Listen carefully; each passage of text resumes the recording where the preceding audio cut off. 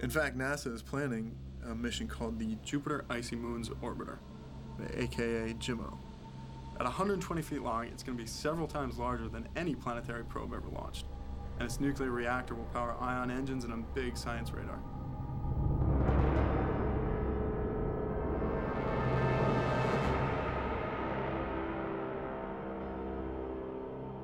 The main goal of JIMO will be to use that radar to look down through the ice of Jupiter's 3 largest moons. First, it will study Callisto, and then it'll move to Ganymede.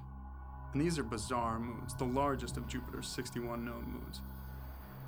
Callisto and Ganymede both have crusts of ancient ice and rock that may hide oceans miles below the surface. Further in is Io, which is a moon of fire, not ice.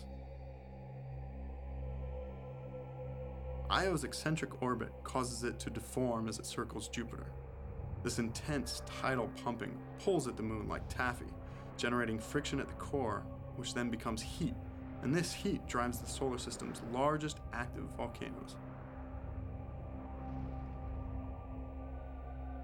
There are constant eruptions, rivers of lava, and volcanic plumes shooting hundreds of miles into space.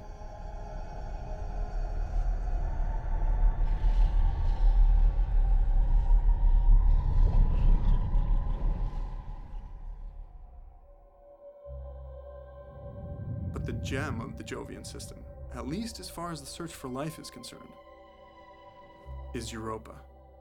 It's here where fire and ice come together in perfect harmony. The scientific community is relatively certain that beneath the icy, chaotic shell of Europa, there exists a liquid water ocean with twice the volume of all the Earth's oceans combined. So tidal heating is working here too, keeping that water from freezing, and possibly providing energy for life, the same kind of life that we're finding at the deep vents here on Earth.